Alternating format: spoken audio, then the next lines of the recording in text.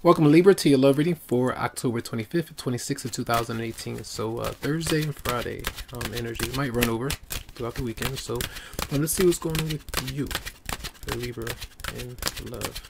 So this is the full moon. It's in your 8th house of death and transformation. So a lot of intensity, the things that really aggravate you, letting go, hurts and pains, and things that might really sting when it comes to your love relationship, and even joint resources. And when we are disconnected from them, we would like to be intimate, get closer to our partner. If that might be blocking us, if we feel blocked in that way, it's really going to frustrate us. So it just depends. So that's the energy for Libra in love. Person, ooh.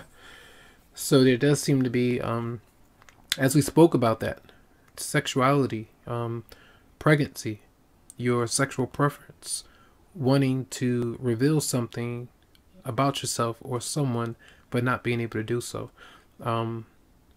Secrets, things that you might hold on to, and pregnancy, even in secret, something that you might be kind of keeping from others and not really wanting to reveal it just yet, because you still could be indecisive about it. So Pisces and Taurus could be someone or people that might affect you. Two women showing up here, but it's the energy of birth and something where you might be having this feeling about somebody, but it's not something that you can truly put your hands on just yet. And some of you might be putting your hands on someone or something, but in secret. All right.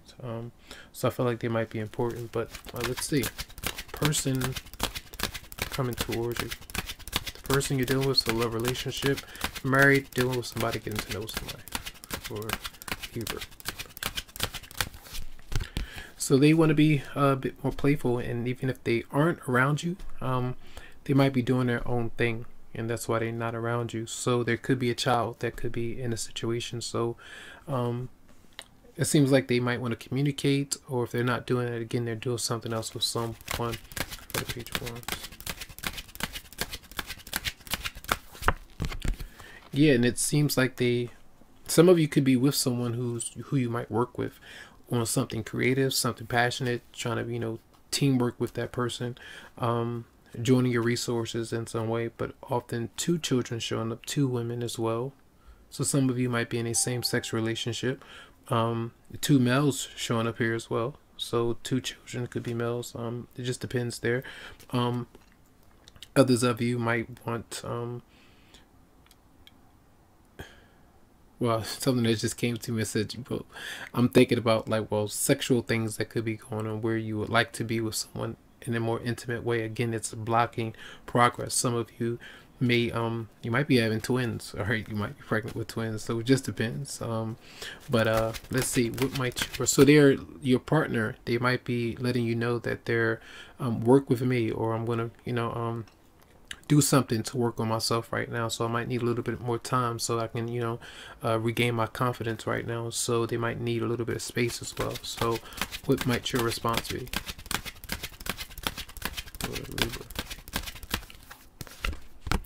So the Seven of Cups is showing up, which is trying to figure out what you actually want. When your partner is looking for freedom, and they might say, hey, let's just be friends right now. I'm not ready for commitment.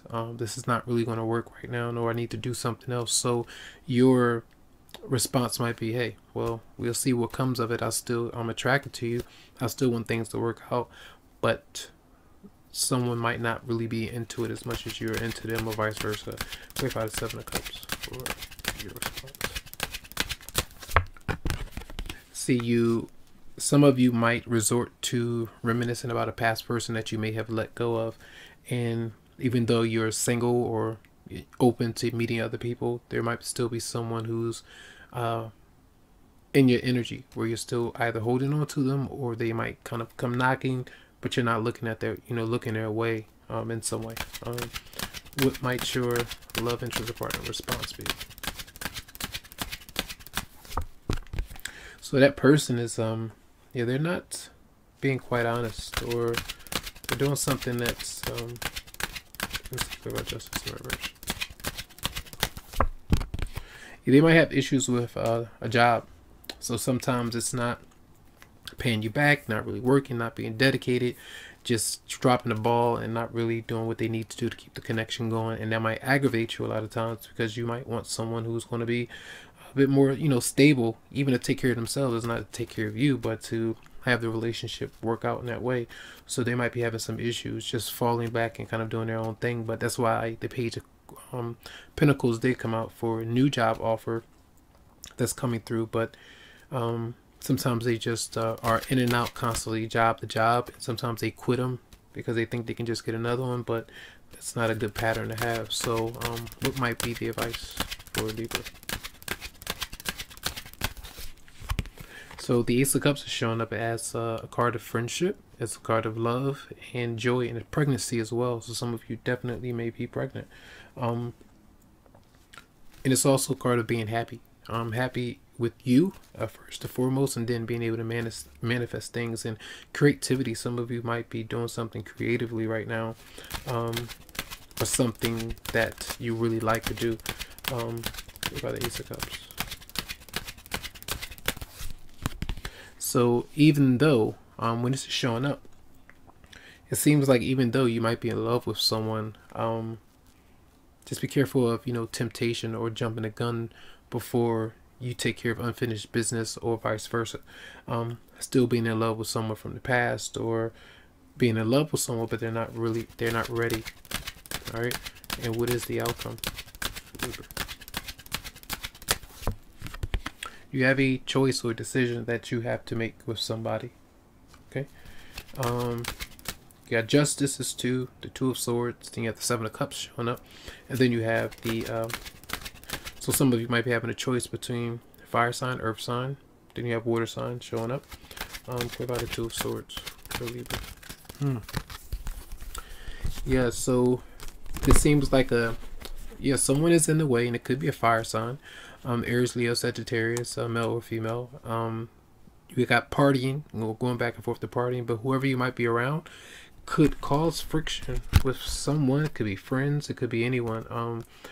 You have heartbreak there. All right, so there's something or someone that is in the way, and you're trying to figure out whether or not this is going to be a constant obstacle. Is this person always going to be in the way, or are they always going to cause me problems? That's how it might be, or seem to a lot of you. So let's see, 2 cards from the fairies for Libra next 2 days.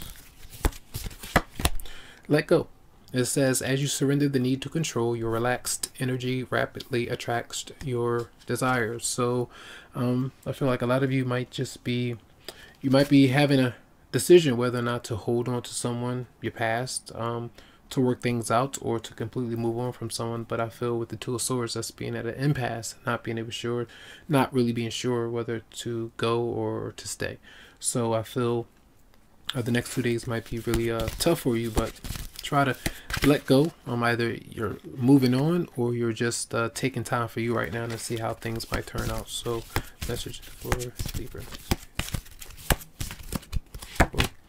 Affirmations. It says to lift up your thoughts and energy, and to attract what you desire, use positive affirmations. So as hard as it might be, try to give off positive energy. Try to put those words out there, even when you feel like you can't, or your mind won't allow you to. Do your best to work with that, and try to look at things, watch things, do things that's going to uplift you and move away from what is pulling you down. All right, so that's going to be your reading. Lots of love to you, lots of light, tons of feeling vibes. I wish you the best, and you can always go to the website psychicloveheals.com. Schedule something for you. Have a good one.